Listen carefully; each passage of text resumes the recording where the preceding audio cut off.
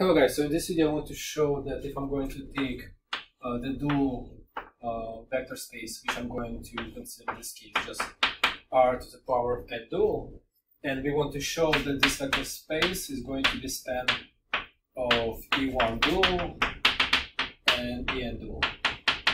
So in other words, to show that that E1 dual up to En dual is going to be a basis, I need to show two facts. The first fact that E1 dual and En dual is going to span R to the N dual. And another thing that we need to show that E1 dual and En dual are linearly independent. Okay, so to show the first, what we need to do? We need to take like any linear functional alpha in our vector space. And what we're going to do with our linear function alpha, we're going to evaluate our linear functional on some vector v, where we know that vector v is going to be written in terms of the basis, because if I have a dual basis, that means I got this dual basis from the basis E1 and En.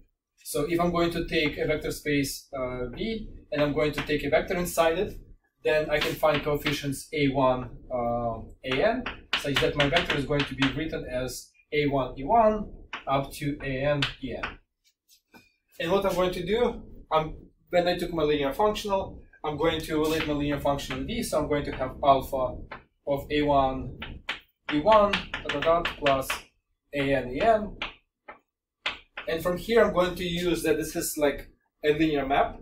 So that means I can split this map as a sum of alphas of AI, EI.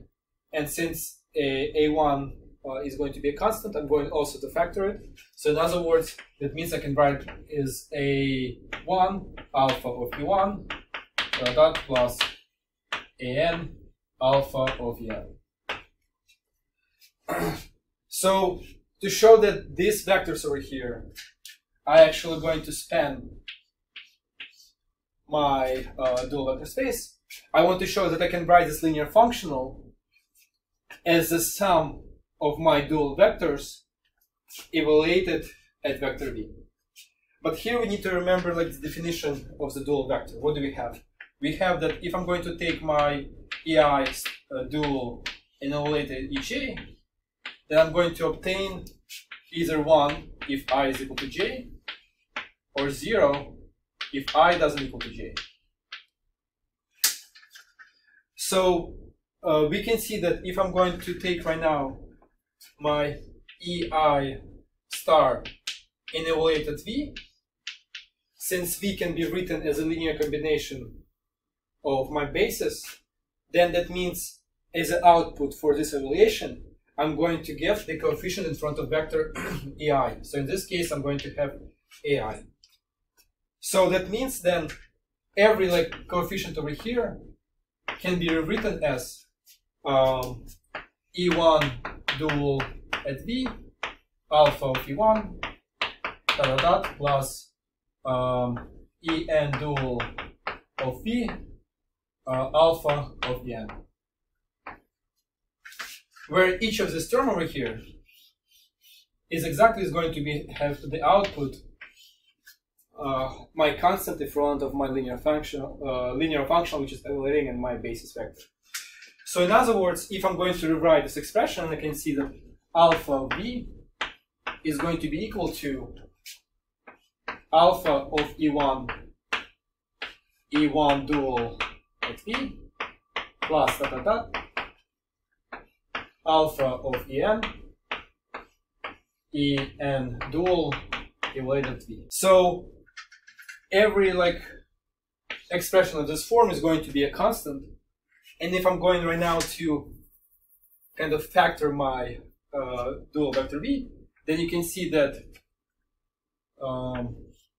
my alpha is going to be written as a linear combination of dual vectors times some constants.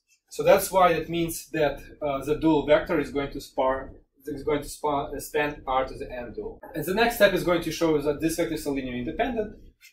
Here actually I can show it over here. So for that we need to show that if I'm going to take a combination of C1 E1 dual plus Cn En dual is equal to 0, then the linear combination is going to be linearly independent. If I can show that the only possible choice for C1 Cn such that the left hand side is going to be equal to 0, it's exactly when C1 is going to be equal to C2 is going to be equal to Cn is equal to 0. But we can obtain that if we're going to take this expression and just observe, if I want to evaluate this expression, for example, at the vector E1, then what I'm going to obtain? I'm going to obtain C1 E1 dual evaluated E1 plus Cn En dual evaluated E1 is equal to this is going to be the only term which is non-zero. It's going to be equal to 1 according to our definition. So I'm going to have equal to C1. And this term, for example, En dual at E1 is going to be 0 as all previous terms. So I'm going to have 0 plus 0. So I'm going to have C1 is equal to, and since the original, our left hand side was equal to 0, then from here I'm going to get that C1 is equal to 0.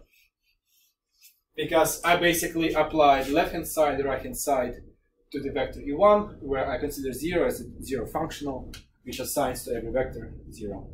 And if I'm going to change this instead of E1 point like EI, then I can show that Ci is equal to 0.